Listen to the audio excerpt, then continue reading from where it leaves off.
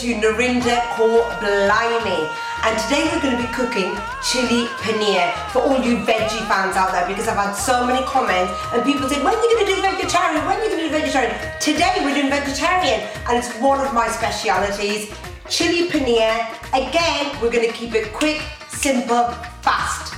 The ingredients you're going to need are ready cubed paneer. You can get this from any supermarket. You can get the blocks. If you can't get it ready cubed, don't matter, you can just chop them into cubes. You need 3 small onions or 2 large onions, some garlic. You can use the frozen garlic like I always use, or frozen ginger. Tin of tomatoes, probably just need half a tin of chopped tomatoes. This is my favourite ingredient. I can eat this on everything. Possibly not cereal, but I can have this on everything. It's the Quinoa hot pepper sauce. And you add that as much as you want or as little. I have lots of that. A bit of soya sauce. And peppers sliced. And your 2 to 3 small onions sliced thinly. And then your larger dry ingredients, garam masala, turmeric, cumin seeds, fenugreek seeds, again that's not a necessity, just if you have it, chili powder if you want some more chili, and salt. So let's get cooking. So as you know, we're making chili paneer and we've got all our ingredients over here. We've got my good old wok. I know this is Indian cooking, but I do love the Chinese wok. And for paneer, I think it just lets everything breathe and fry so beautifully. So let's get the heat on. Let's get that hot. Let's get a good drizzle of olive oil. Put that in, just about that much. Spread it around the wok. Now you can chop some ginger and you can chop some garlic. Let's put some frozen garlic in. Just about tiny little handful really, or as much as you like. Indian cooking is, if you like a lot of garlic, have a lot of garlic. If you like a lot of ginger, put more ginger in.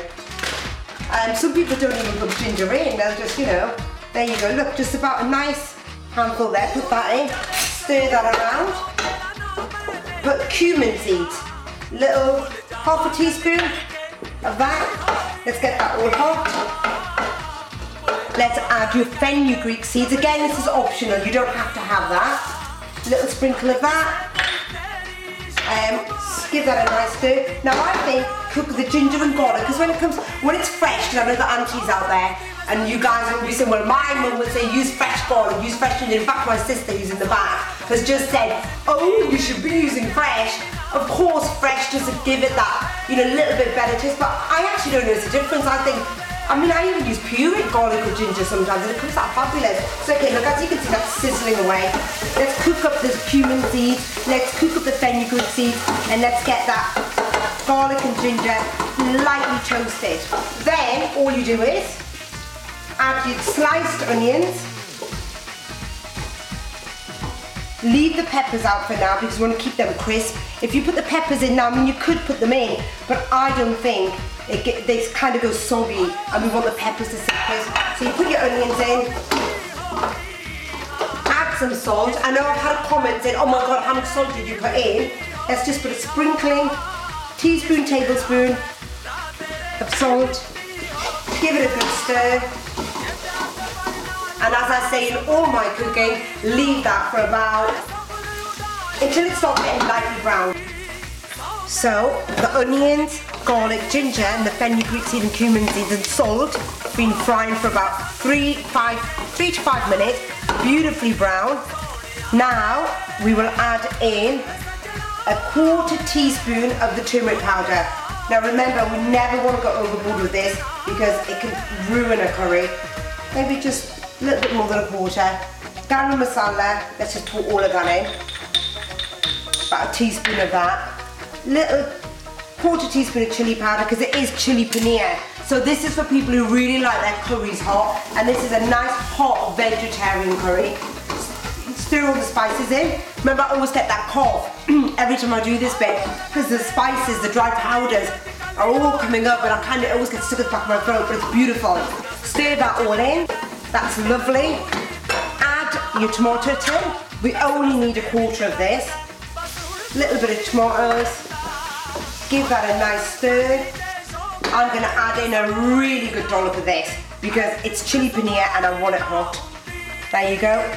If you've got kids eating, I mean I've got 2 little children, and if they're eating it, I actually don't add any chili, but then I don't actually enjoy it, so I do a quick version for me and my husband, which is really hot, and then for the kids I'll just not put any chili in. Add in 2 packets of your ready cube paneer. Add that in. Nice stir, look at that. And you always want the colours right, because they're the yellow on the paneer. That is looking fabulous.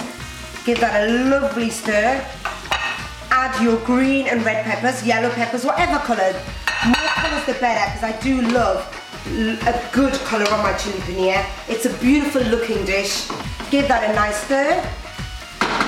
Shake your spoon off.